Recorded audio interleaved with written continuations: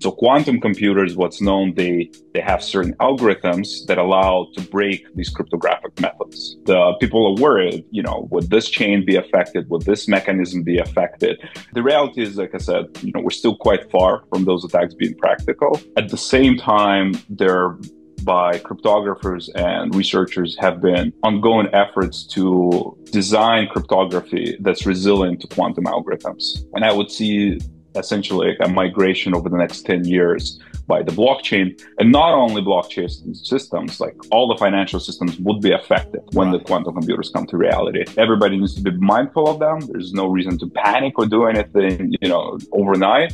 But you should think about how would my system, blockchain or traditional financial system, migrate to those algorithms and what the effects of them would be on my overall security, and have a plan in place. But there's quite a lot of stuff that has to happen for those to actually affect blockchain systems that we use today.